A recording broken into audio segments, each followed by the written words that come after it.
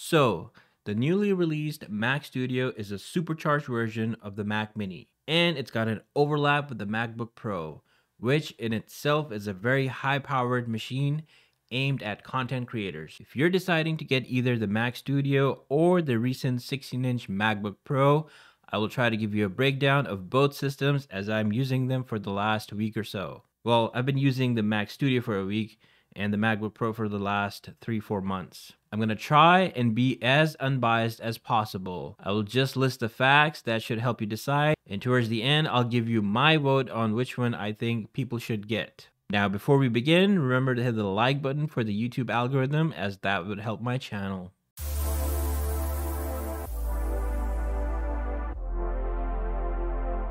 First of all, you should already know what you need to buy. If you're deciding between the 16-inch MacBook Pro or the base Mac Studio, then I would recommend that you get the MacBook Pro if you're looking for a portable yet powerful machine. The performance difference in some cases isn't so substantial that you chain yourself down and buy yourself a desktop over a laptop. With that being said, if you're someone who wants the fastest, the best, then Mac Studio might just be the right fit for you. For me, the MacBook Pro has been a desktop replacement. Now I hardly even use my Windows desktop anymore apart from gaming. Lately, as I'm getting more involved in content creation, I decided to invest in the Mac Studio, thinking that it would help further streamline my workflow, which honestly it actually does because it processes things a lot faster than my MacBook Pro. Now, I only bought the Mac Studio by itself and used my own screen, mouse, and keyboard. As for the specs, this base Mac Studio is configured with 10-core CPU, 24-core GPU, 32GB of unified memory, and 512GB of SSD. As for the ports, the Mac Studio offers 2 USB-C ports on the front, along with the SD card reader, and on the back it has 4 Thunderbolt 4 ports. Also, it has the 10 gigabit Ethernet, 2 USB-A ports, 1 HDMI 2.0 port, which supports 4K at 60 frames per second, and a headphone jack and power button. On the other hand, the 16-inch MacBook Pro has the 10-core CPU, 16-core GPU, 16 gigabytes of unified memory, and 512 gigabytes of SSD. Now, my personal MacBook Pro is slightly different as it has a larger SSD, which is 1 terabyte.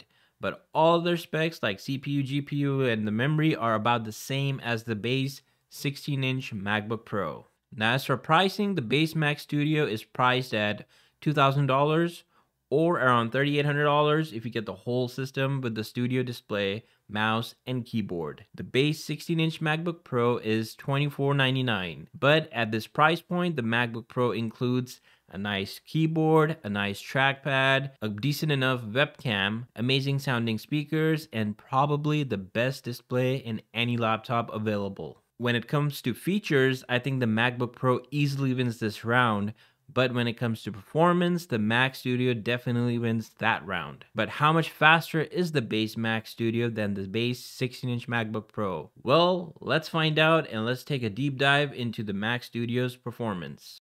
Now, I really don't like doing synthetic benchmarks, but today I'll make an exception. Here's a Geekbench score from the 16-inch MacBook Pro with the M1 Pro processor. The single-core performance was 1762, and the multi-core performance was 11,966. Now, in comparison, the base Mac Studio with the M1 Max processor scored higher. Again, single-core score was 1773, and the multi-core was 12,721. On a single-core performance, that's less than 1% difference, but on a multi-core performance, that's a 6% difference, compared with the base Mac Studio being 6% faster than the base 16-inch MacBook Pro. So, my question is, how does that really translate to real-life use case? For video rendering, I tested by using DaVinci Resolve, as that's my primary video rendering software.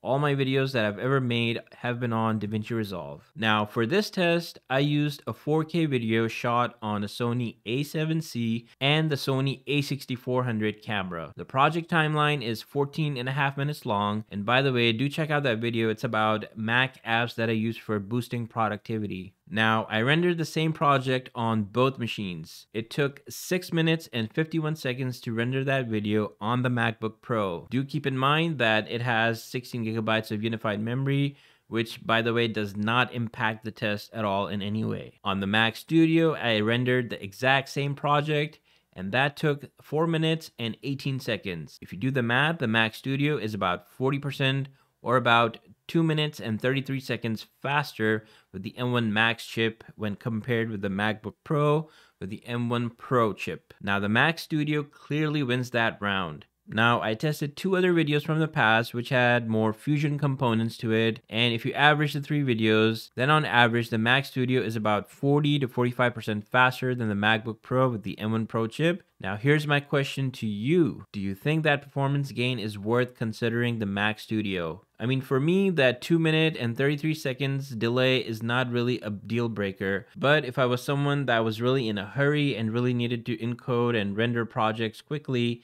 then I would go with the Mac Studio. For this next test, I tested using Blender. I downloaded the free projects from the Blender website. Basically, the project files were Blender splash screens from previous versions. The very first thing that I did was I went to Preferences and then changed the Cycle Render Devices to Metal. Then I selected both options. Next, I went to Render Properties, and then I changed the render engine from EV to Cycles. Under Device, I chose GPU Compute. Then I started the render on both machines. The average render time was about 2 minutes and 34 seconds on the Mac Studio, but on the MacBook Pro, it took 4 minutes and 1 second to render the same animation. So the Mac Studio with the M1 Max chip was about 44% faster when it came to rendering this specific project in Blender. Next, I did the same exact test, but this time I switched to EV Engine. On the base Mac Studio, it took 9 seconds to render the frame. On the MacBook Pro, it took 11 seconds to render the same frame. So about 20% difference there. While EV offers faster render times, the quality isn't so spectacular, but it's meant for quick rendering. I also did some other animation tests which resulted in Mac Studio being 20 to 40% faster depending on the different projects that I tested. Overall, the Blender loads a lot faster and functions more smoothly on the Mac Studio than on the MacBook Pro. It is a noticeable difference, but if you're primarily doing 3D work, then I highly recommend that you get the M1 Ultra Mac Studio at that point. If you want true performance, then I would look at the latest Intel 12900K with an RTX 3080 or 3090 card on a Windows platform. That's where the 3D rendering works the best. Now, we can do these tests all day long, so the end result is that Mac Studio with the M1 Max chip is definitely faster with the MacBook Pro. Now, what about everyday use? Well, in that area, both machines work extremely well. If you're the type of person that has 40 browser tabs open and you're watching videos, and let's say you're shopping as well, and then the Mac Studio will not disappoint you, neither will the MacBook Pro. I can do all those type of things at once and it will still continue to run smoothly without showing lag on both systems. Next, I tested the SSD. The SSD on the MacBook Pro was definitely faster than on the Mac Studio, but not really by much. Here are the speed test results. On the Mac Studio, I got around 560 megabytes per second read and 4789 write, whereas on the MacBook Pro, I got 5310 megabytes per second read and 4852 write. So the MacBook Pro was slightly faster than the Mac Studio. Now, I do have 2 complaints about the Mac Studio. The first one is fan noise. This is probably the loudest, if not the loudest, Mac at idle speed. I get that this machine has a small blower fan and therefore it's spinning at a faster rate.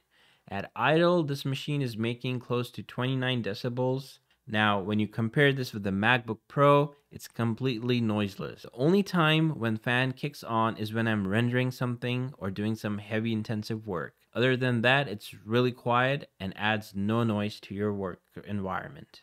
On the other side, I can clearly hear the Mac Studio even when I'm thinking at my desk. Another big reason the fan noise is prominent is due to close proximity. Think of it this way. If you're doing a voiceover or if you're recording in a studio, then the fan noise will definitely get captured in your recording sessions. I think a solution might be placing the Mac Studio underneath your desk or moving it further away might help reduce the fan noise. My second complaint is speakers. Now, on the audio side, Apple could have done a little better job by improving the audio quality on the Mac Studio. I mean, when you compare the audio from the MacBook Pro, the Mac Studio audio is just poles apart. If Apple made the audio slightly louder, then I wouldn't be complaining about it at this point. I guess most of the people that are buying a Mac Studio would most likely use their own sound system or speakers, so it might be a non-issue for most users. Also, if you plan on getting the Studio display, then it comes with a spectacular sound system. So again, you may not ever hear the sound coming out of the Mac Studio. I personally paired my sound system with the Sony XB900 Bluetooth speakers, and I haven't looked back since. It works pretty great for me now. So, which one would you choose? Deciding between a laptop and a desktop is really up to you. If you want a desktop form factor, then go with the Mac Studio and vice versa.